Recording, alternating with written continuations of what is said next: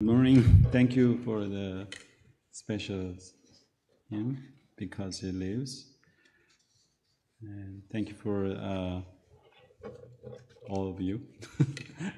Okay, let us pray.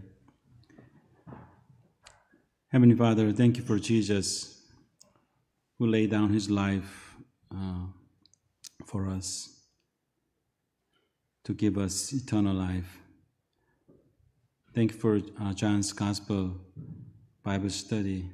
Lord, please bless today's message as I'm serving your word. Please have mercy on me because I'm not worthy to deliver this message. Please have mercy on me and be with me with your Holy Spirit, and may the Holy Spirit speak to each one of us personally through this message. I pray in Jesus' name, amen. The title of today's message is Jesus Gives Us Eternal Life. Let's read the key verse 28 together. Okay, I give them eternal life, and they shall never perish. No one will snatch them out of my hand. In the last passage, we learned that Jesus is the good shepherd because he lays down his life for his sheep. In today's passage, Jesus teaches us why we must believe in Jesus and what he gives to those who believe in him. The key word in today's passage is eternal life. What is eternal life? Eternal life is spiritual life. It's not about length, it's about the quality. And eternal life is a life without the elements of death. How can we have this eternal life? Let's listen to Jesus' teaching. Part 1, Jesus gives us eternal life. When and where did Jesus deliver this message? Look at verses 22 and 23. Then came the feast of dedication at Jerusalem. It was winter, and Jesus was in the temple courts walking in Solomon's colonnade. It was winter, and many people gathered in Jerusalem for the feast of dedication, also known as Hanukkah. You know Hanukkah, right? Meaning to dedicate. In 168 BC, after the death of Alexander the Great, Antiochus Epiphanes, king of Syria, invaded Jerusalem and captured the city. He marched into the Jerusalem temple and put a statue of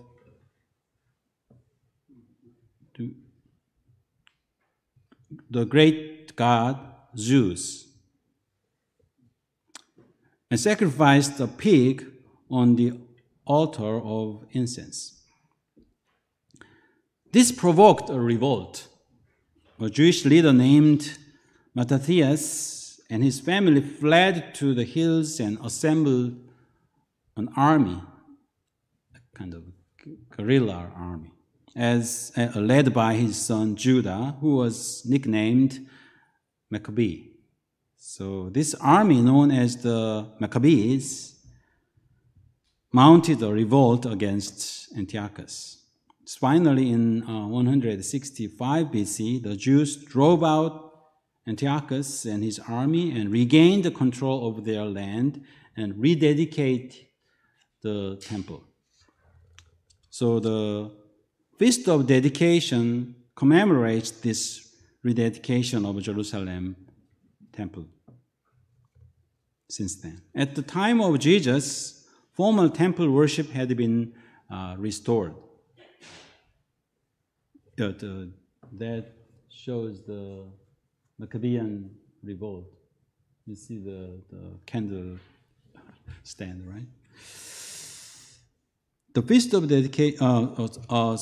But the original function of the temple had not yet been restored. Can you show us? The feast of dedication day, and also known as feast of illumination or feast of lights. According to verse 23, Jesus was walking in Solomon's colonnade, which was located on the eastern side of the temple. Look at verse 24. Okay. The Jews who were there gathered around him, saying, "How long will you keep us in suspense? If you are the Christ, tell us plainly."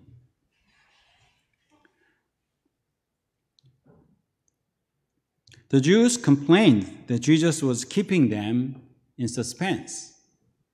What is suspense? Suspense is a state of mental uncertainty, which with a degree of anxiety. The Jews were extremely anxious and nervous because of Jesus. What was the reason? Since Jesus had performed many miraculous signs, they were afraid that if Jesus would go on like this, everyone would believe in him, and then the Romans would come and take away both their temple and their nation like Antiochus did before.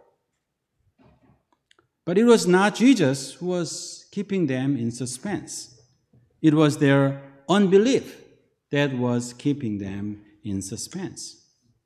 For those who deeply trust in God, suspense is not necessarily a bad thing. But rather, suspense can be an exciting experience as long as we have faith in God. For example, because of his deep trust in God, David had no fear even when he walked through the darkest valley. In verse 25, Jesus answered, "I did tell you, but you do not believe. The works I do in my Father's name testify about me." The works I do in my Father's name testify about me.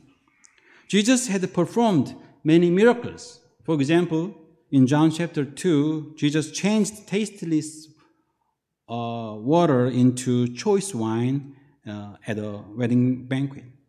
In chapter 4, Jesus healed a royal officer's son who was about to die.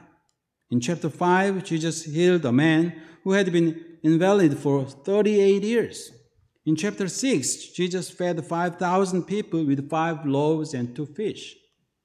In chapter 9, Jesus opened the eyes of a blind man. All these miracles were the signs by which Jesus proved that he was the Son of God and the Messiah. But the Jews didn't even believe these clear facts.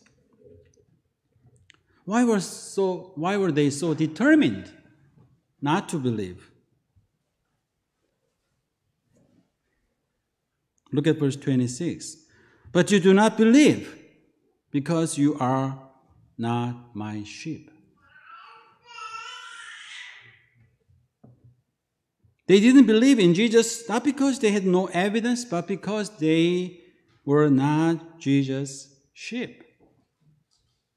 This means that they did not belong to Jesus, even though they were very religious. They belonged to something else. They belonged to their father, the devil. If they were Jesus' sheep, they would have believed in Jesus and accepted his words. But since they belonged to the devil, they rejected Jesus' words and works. As a result, they had no spiritual relationship with Jesus. However, though small in number, there are Jesus' sheep. Are we Jesus' sheep? Yes, we are. Look at verse 27. Let's read 27, verse 27 together. My sheep listen to my voice. I know them and they follow me. There are many things we want to do and have to do. But the most important thing we must do as Jesus' sheep is to listen to Jesus' voice and follow him. The reason is simple. It's because Jesus is our shepherd and we are his sheep. When we listen to Jesus' voice and follow him, he always guides us along the right path. For example, the man born blind listened to Jesus' voice and followed him. When he listened to Jesus' voice and followed him, Jesus healed him completely, both physically and spiritually, and displayed the work of God through his changed life. These days, not many people listen to Jesus' voice. Even many Christians just hear Jesus' word only once a week. They do not listen to Jesus' voice. They think they are too busy. So their relationship with Jesus is very shallow. They have no strong motivation to follow Jesus. So they follow Jesus. They do follow Jesus, but at a distance. May God restore our spiritual desire to listen to Jesus' voice and to follow him more closely. Look at verse 28a. What does Jesus give to his sheep?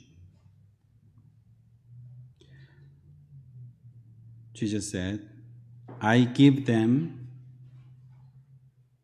eternal life. Jesus gives us eternal life. This is the purpose of God sending Jesus to this world. For God so loved the world that he gave his one and only Son, that whoever believes in him shall not perish, but have eternal life. Not just life, eternal life. In order to give us eternal life, Jesus sacrificed his life for us. When we study the life of Jesus, we see that he had no house to live in. He had no financial sources to support his disciples. He had no money or other things he could give them. But he always cared for them personally and collectively. He served them with his life. In the course of serving them, Jesus suffered much, receiving many trials by the Jews.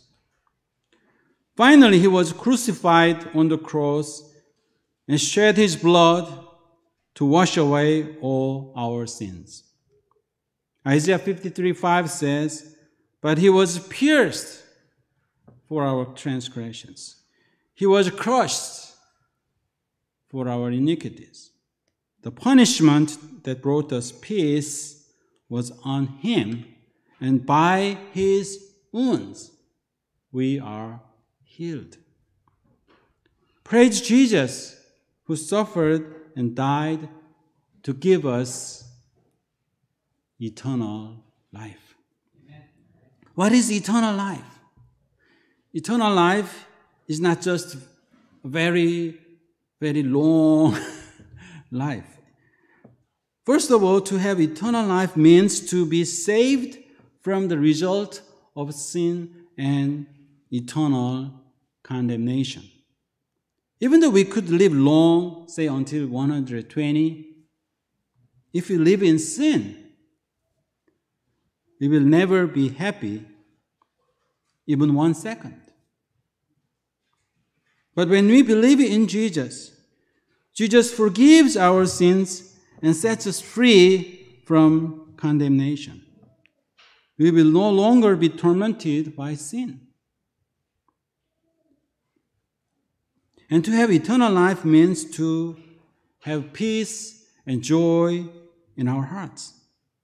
Money can buy convenience and luxury, but money doesn't buy peace and joy. In contrast, if we have eternal life, it gives us peace and joy. And we can have a sound sleep at night. And to have eternal life means to have true satisfaction in our hearts. Nothing of this world can fill the emptiness in our hearts. But when we accept the love of Jesus, it fully satisfies our souls and we are not thirsty anymore. And those who have eternal life are moved by the love of God, and they love others, and not because they are angels, but because they have eternal life, which is the source of pure joy and pure love in them. In addition, eternal life gives us a living hope in the kingdom of God. If we have eternal life, we can live as holy pilgrims in this world. We can have true freedom in our hearts because we no longer worry about worldly things. We can serve God freely without a sense of loss because we believe that God will reward us for all the sacrifices we have made for the kingdom of God. Nowadays, most people just want temporary gratification instead of eternal life. But to those who do not have eternal life, living in this world is not a blessing. It's a curse because there are so many troubles and problems. So they seek to find every possible way to relieve their agonized souls as they enjoy the momentary pleasures of sin. Their hearts and minds are being corrupted. Some people even die. In short, what people need most is eternal life, not material blessings and physical pleasures. A man named Zacchaeus in Luke chapter 19 was a cheap tax collector and was wealthy, but his heart was empty because he had no eternal life. But when he met Jesus and repented of his sins, he had eternal life. Steve Jobs, you know Steve Jobs? He died at the age of 56. I am 56. Of pancreatic cancer. Before he passed away, he left these words. In others' eyes, my life is an epitome of success. However, aside from work, I have little joy. At this moment, lying on the sick bed and recalling my whole life, I realized that all the recognition and wealth that I took so much pride in have paled and become meaningless in the face of impending death. Non-stop pursuing of wealth will only turn a person into a twisted being just like me. The wealth I have won in my life, I cannot bring with me. You can employ someone to drive the car for you, make money for you, but you cannot have someone to bear the sickness for you. Material things lost can be found. But there is one thing that can never be found when it is lost: life. But I'm not sure he knew about eternal life. he knew about the importance of physical life.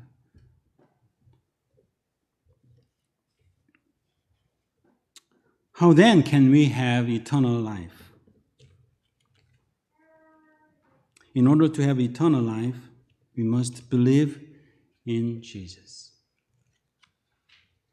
John chapter 6, verse 40 says, "For my Father's will is that everyone who looks to the Son and believes in him shall have eternal life. And I will raise them up at the last day." To believe in Jesus means to believe that Jesus is the Son of God and the Savior. We must eat Jesus' flesh and drink his blood. John 6:54 says, "Whoever eats my flesh and drinks my blood has eternal life, and I will raise them up at the last day." This means that we must believe that Jesus sacrificed his life on the cross for our sins. When we believe that Jesus died for our sins, we are forgiven by God and can forgive those who have sinned against us.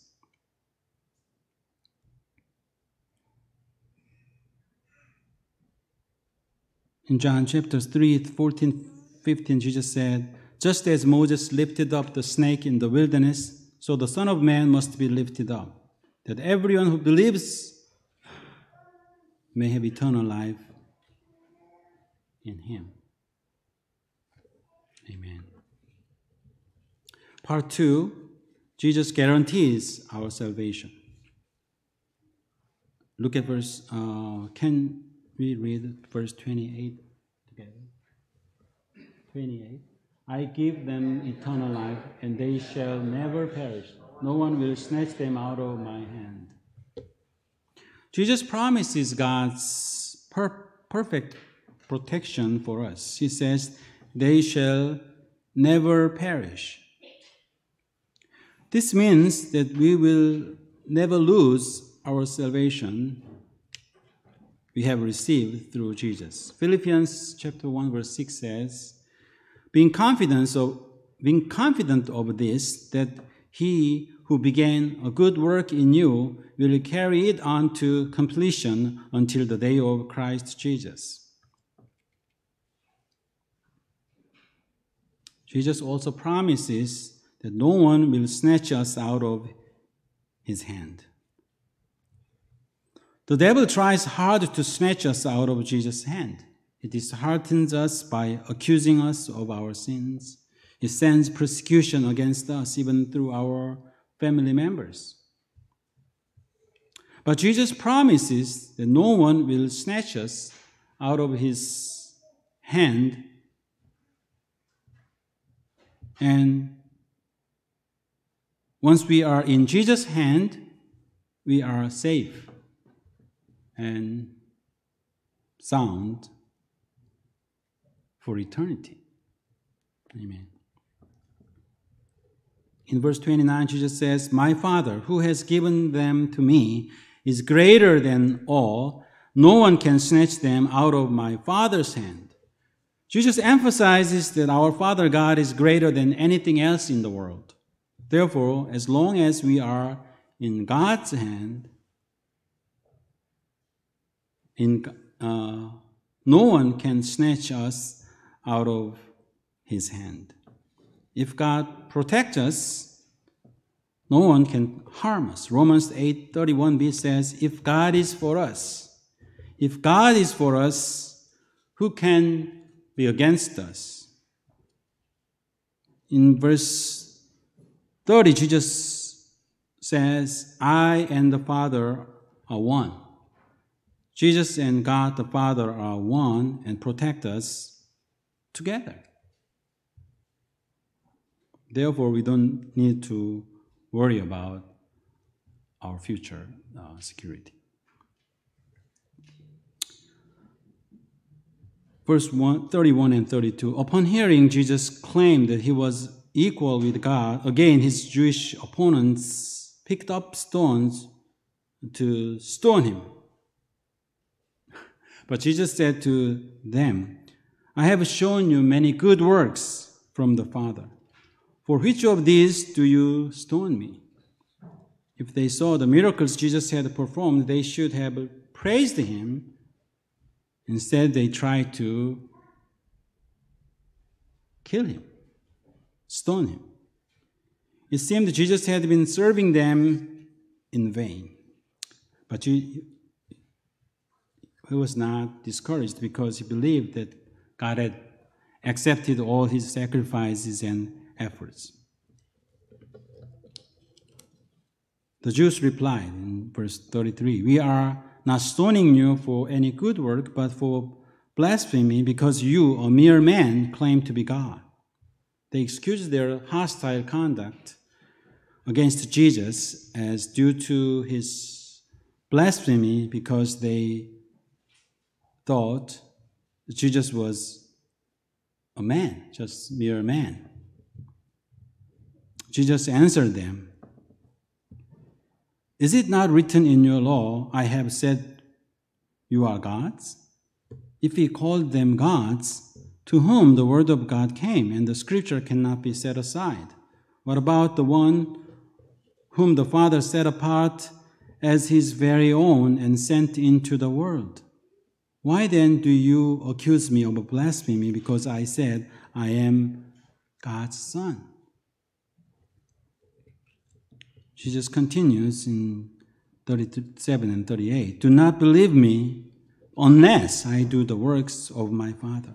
But if I do them, even though you do not believe me, believe the works, that you may know and understand that the Father is in me and I in the Father. Jesus wanted them to believe in him and have faith in God.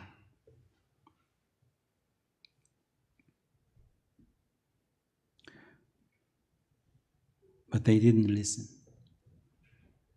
They didn't listen.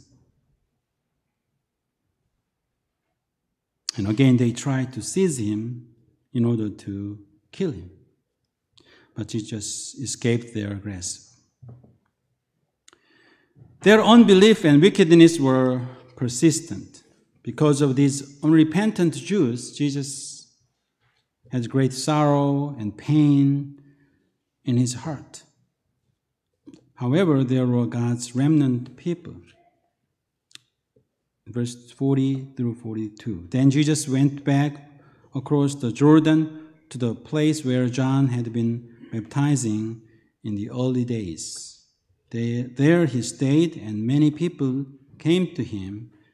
They said, though John never performed a sign, all that John said about this man was true.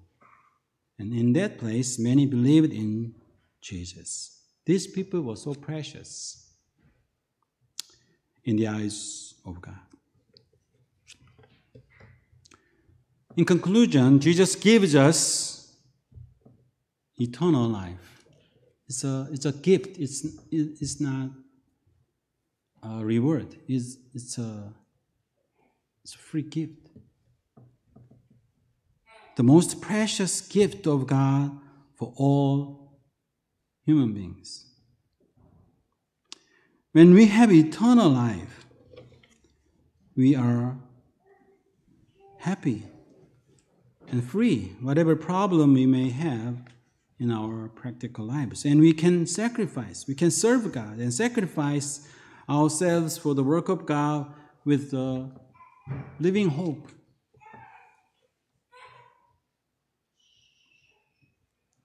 Because we have eternal life and a conviction of the final victory. Amen. Let's pray. Gracious Heavenly Father, thank you for giving us eternal life through Jesus' sacrifice. Lord, help us to be able to enjoy this eternal life and serve you freely and more sacrificially, Lord. Please also help us to be good sheep of Jesus, and listen to His voice and follow Him faithfully as His good sheep, Lord. And help us to be also good shepherds for other people, and sacrifice ourselves for them, so that they too can have eternal life through our prayer, through our preaching, and through our sacrifice. I pray in Jesus' name, amen.